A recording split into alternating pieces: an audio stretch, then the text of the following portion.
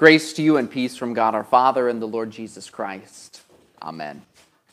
Our text for this morning is the gospel reading from Matthew chapter 20. It's Jesus' parable about the laborers in the vineyard. Now, the message of this parable is simple yet profound. God treats all who are laborers in the kingdom of heaven the same. See, because of God's grace, there is no distinction on the last day.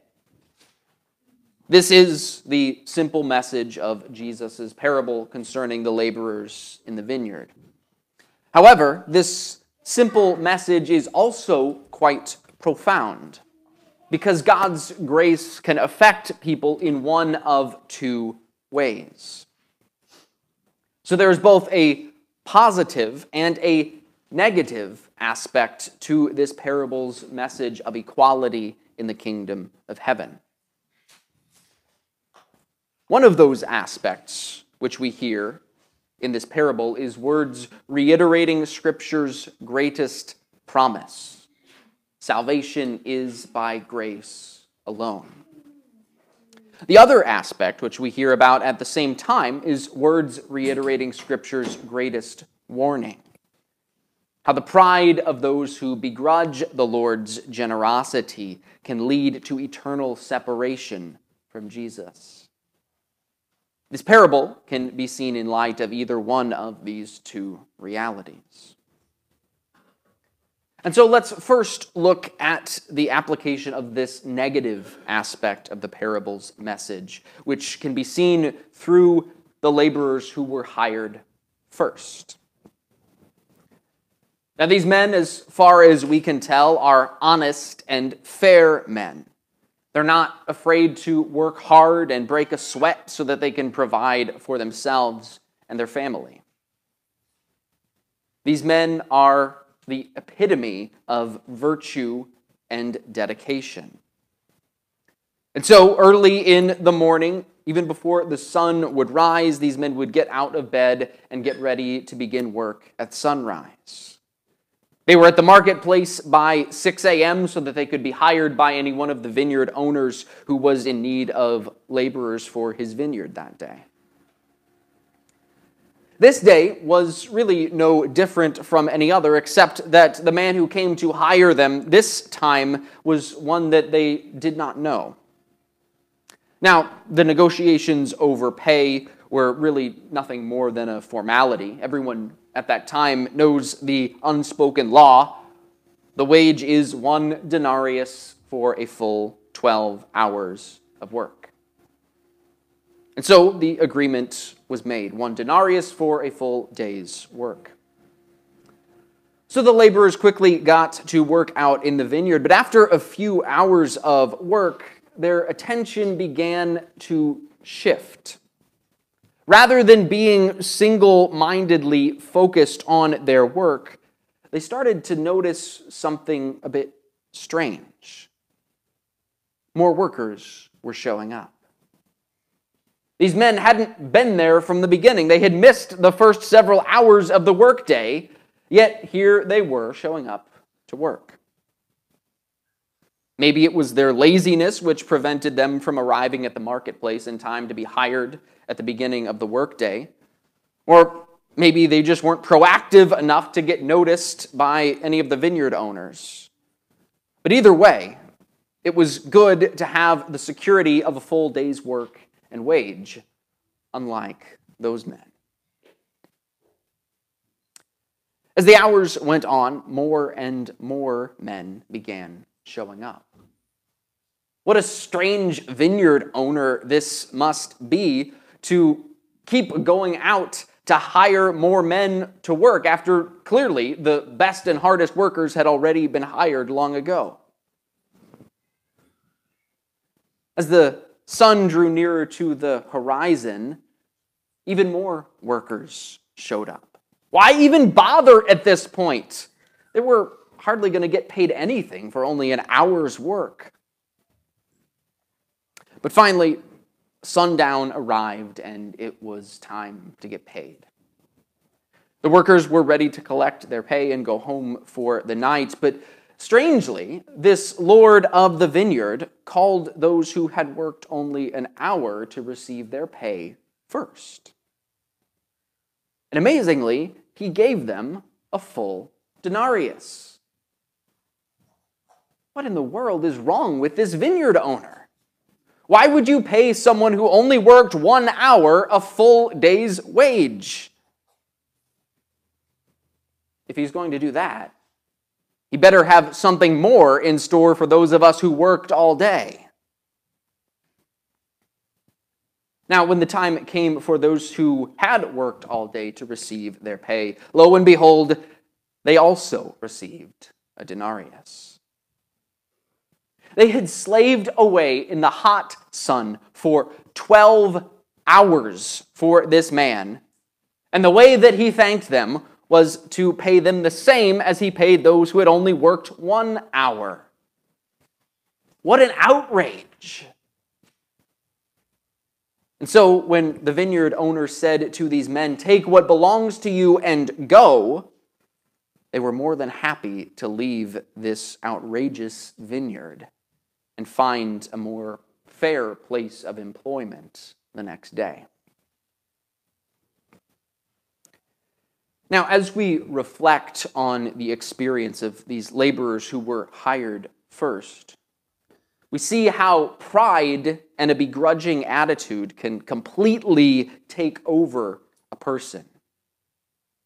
We see how an attitude of self-entitlement and reliance on the law can lead to entirely missing out on the benefits of grace. In this parable, we see a warning of what can happen to someone who allows this attitude to overwhelm them. As Jesus says in the introduction to this parable, this is a parable which teaches us what the kingdom of heaven is like. It's like a man who is a master of a house looking for laborers to work in his vineyard. If this is what the kingdom of heaven is like, then to be in the kingdom of heaven means to work in Jesus' vineyard. This understanding of the parable puts an extremely serious meaning on the words of the vineyard owner in verse 14 of our text when he says, "Take what belongs to you and go." I can hardly imagine more terrifying words to hear from the mouth of Jesus than "take what belongs to you and go." But on the last day, when Jesus returns to judge the living and the dead, these are words that he will speak to those who have rejected his grace in favor of what they think is fair and right. My friends, we are constantly bombarded with temptations to think this way.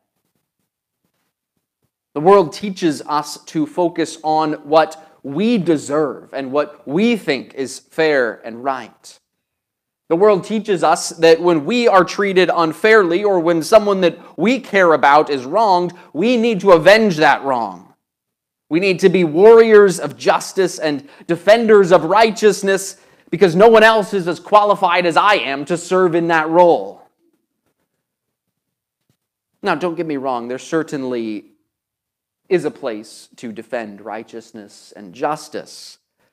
But before the throne of God is no such place. We should never stand before our Lord and tell him what is right and wrong and how he should police his world. It is not our place to tell God how he ought to act. God is God. You are not. So this parable teaches us, first of all, that if we let our pride cause us to begrudge the Lord's generosity, it can very quickly lead us down the path that leads to eternal separation from Jesus. May our Lord prevent us by his grace from going down this dangerous path. Now, the second aspect of this parable's message of equality in the kingdom of heaven teaches us how to avoid this dangerous path. We see the application of this positive aspect of the parable's message through the laborers who were hired at the 11th hour. Now, Jesus doesn't give us many details about the kind of men that these workers were, except in the brief exchange between the vineyard owner and these men while they were still in the marketplace. The vineyard owner asks them, "Why do you stand here idle all day?" Now, that word idle has a negative connotation in the Greek and is often used to describe someone who is lazy. So whether these men were truly lazy or whether they actually had some legitimate reason for being there in the marketplace standing idle, we don't know. The point is, these men were glad to receive the offer of the vineyard owner to go and work in the vineyard. But notice what he says to them at the end of verse 7. He says, "You go into the vineyard too." Notice how there is no promise of compensation for these men. For the men hired at dawn, the promise of compensation was a denarius. For those hired in the middle of the day, the vineyard owner told them, "Whatever is right, I will give you." Yet these men hired at the 11th hour had no promise of compensation of any kind. And still, they went to work in the vineyard, even if only for an hour. Those hired at dawn trusted in the lawful agreement that they had made regarding their pay. Those hired in the middle of the day trusted in the promise of the vineyard owner's words that he would pay them whatever is right. Those hired at the end of the day had nothing to place their trust in except the inherent goodness of the Lord of the vineyard. And so because of their work, and more to the point, because of their trust, they were rewarded with more than a full day's pay after only an hour of work. What I mean is this. Yes, they were given a denarius, a full day's wage, but these men were also rewarded with the implicit invitation to remain in the vineyard. See, those who begrudged the generosity of the vineyard owner were sent away. Those who trusted in the man's grace alone and gladly accepted his generosity received even more than those hired first. As we reflect on the experience of these laborers who were hired at the 11th hour, we see the greatest promise of Scripture being illustrated. Salvation is by grace alone. We also see how an attitude of humility and a reliance on the gospel leads to reception of the Lord's grace in full measure. In this parable, we also see the ideal posture of a Christian. That is, humble trust in the inherent goodness of Jesus. My friends, you and I are like these men hired at the 11th hour. We are people who have been invited into the kingdom of heaven, not because of our own goodness, but because of the goodness of Christ. Just like in the parable, Christ seeks us out and finds us wherever we are in order to bring us into his kingdom. He doesn't just stand there with an open invitation waiting for us to make the move. Although the invitation certainly is open to anyone, the way that Christ works is that he personally seeks out and finds each one of us so that he can offer to us grace in his own way. He finds some of us at the font when we're too young to remember it. He finds some of us later in life after a few years of wandering. He finds others at the 11th hour shortly before our time on this earth has expired. But regardless of where Jesus has found you, the gift of eternal life in his kingdom is the same, and it comes to you freely, by grace alone. Now, my friends, as we go through this life, it is important to remember who we are. As I said a moment ago, we are those laborers hired at the 11th hour. We don't deserve anything that we have. It has all been given to us by grace alone. But as this parable also illustrates, we have been given work to do in the kingdom of heaven. Whether it's work as a father, a mother, a son, or a daughter. Whether it's work as a student, an employee, a homemaker, whatever the vocation might be, we all have been given work to do in the kingdom of heaven. The problem is, it's so easy to become like these men who were hired at the beginning of the day. It's so easy to lose focus on what we have been given to do. It's easy to allow our focus to shift from what Christ has given us and to focus on what he has given others. The problem is when we start focusing on what others have been given, we begin to make comparisons and judgments about what we think is fair. But in the kingdom of heaven, our standard of fair doesn't matter.